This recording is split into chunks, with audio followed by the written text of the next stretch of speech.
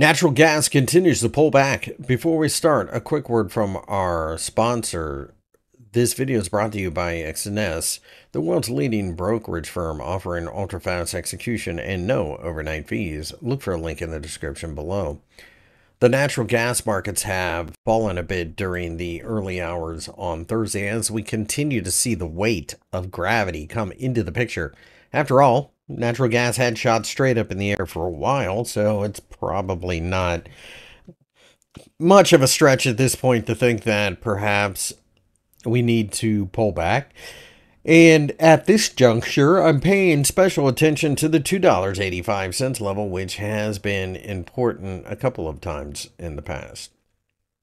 This is an area that could cause a bit of support, so I'll be waiting to see if we get a bounce that I can buy into. On the other hand, if we break down below the $2.85 level, we could drop all the way down to the $2.50 level where I think value hunters will be interested.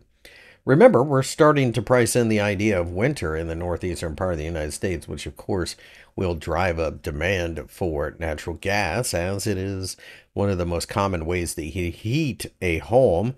And on top of that, the futures contracts are looking out a couple of months ahead.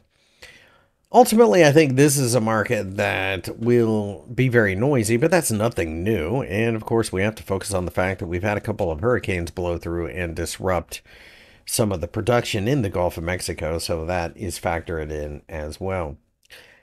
As far as the market is concerned, I think what we are seeing here is just some simple profit taking, as we had reached towards the $3.20 level and now have dropped 30 cents after touching that region.